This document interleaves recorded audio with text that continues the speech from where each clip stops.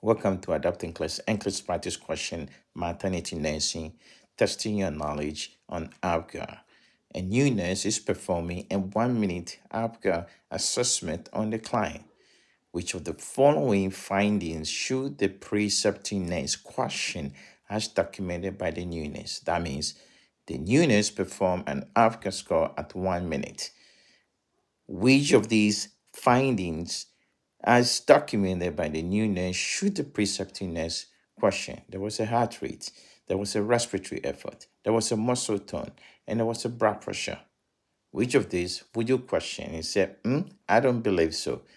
This is your content based on your APGAR. You should be able to understand the component of APGAR and use it to answer the question. Put down your answer in the comment and come back for the right answer.